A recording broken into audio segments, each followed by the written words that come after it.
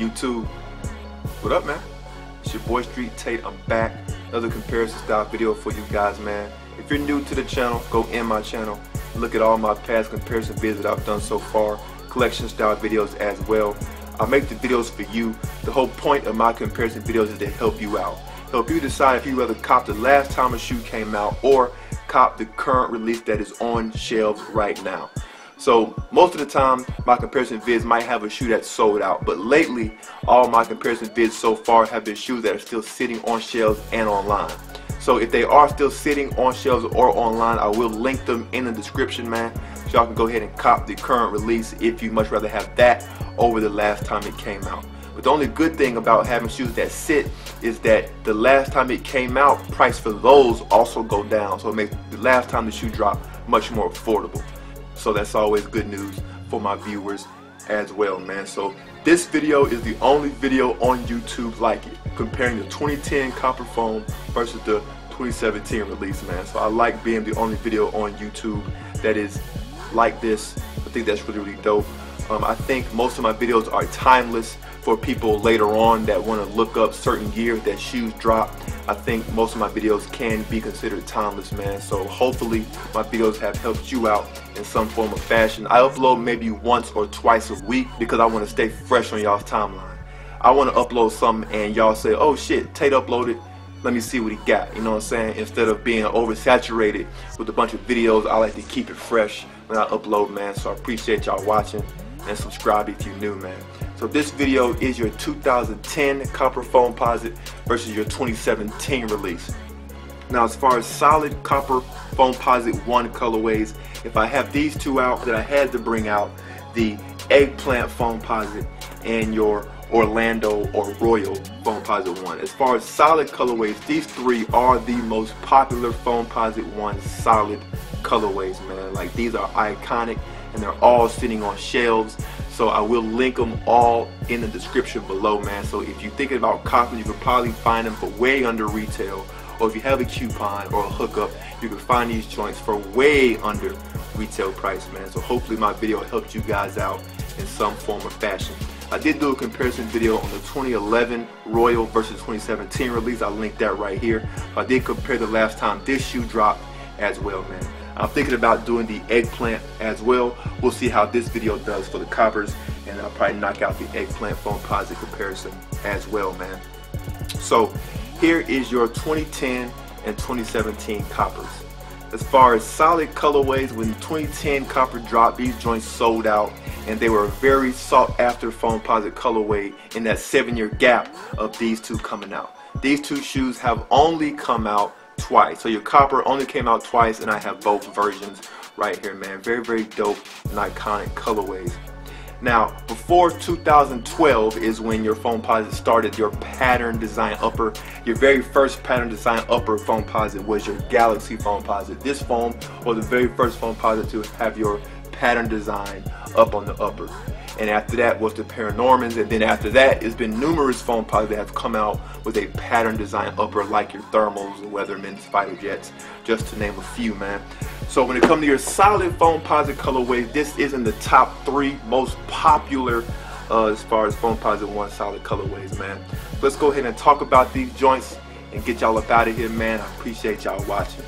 So the 2010 Copper Foamposite came in your brown Nike sportswear box. The retail price was $200, and your brown sportswear box had a few year reign where a lot of Foamposites came out in that brown box. Even your Galaxy Foam also came out in your Nike sportswear box. Your 2017 release came out in your black shiny Nike box. Retail was $230. Very nice box. I do like the black box version. Now when you go up the toe box of both shoes, your 2010 version, the stripe going up the tongue, is more of a brown than it is copper. Your 2017 is more of a copper color. The shoestrings, the suede or nubuck going up the lace eyelets, your tongue mesh, all that is the exact same materials. There's not one better than the other. It's exactly the same on both years. As far as the 1 cent jewel on the front of the tongue, again, it's more of a brown on your 2010 version and more of a copper on your 2017 version. As far as the pull tab at the top of the tongues, It is longer on your 2017 version and a little bit shorter on your 2010 version, which also is more of a brown striping than it is copper on your 2017 release. Now when you go to the outsides of both shoes, y'all can see that the copper is darker and deeper on your 2017 version. It's a more of a lighter copper on your 2010 version, and you see that the sole is that blue tint on your 2017, and it is a clear sole that is now yellowing on your 2010 version, as y'all can see very well right there. As far as the carbon fiber cutout is the exact same size. As far as the Foamposite lines and designs on the side, exactly the same. You go to the inner side of both shoes, the Foamposite cutout is also the same size, but if you look at the height of the ice on the carbon fiber, it is a little bit higher ice cut on your 2010 version, a little lower ice cut on the 17 version when it comes to the carbon fiber cutout of how high the ice is placed there. Y'all can see it's a little bit taller on your 2010 release. Besides that, everything else, design, size of the lines of the foam, everything is exactly the same. Y'all can see really well right there. Now when you go to the back of both shoes, see the 1 cent jewel and the color of the striping on the back of the pull tab. Y'all can see it's more of a brown on your 2010 release and more of a copper color on your 2017 release. And the pull tab is also a little bit taller on your 2017 release. Y'all can see right there. Go to the interior of the shoe. They both have your Nike swoosh and the word Air.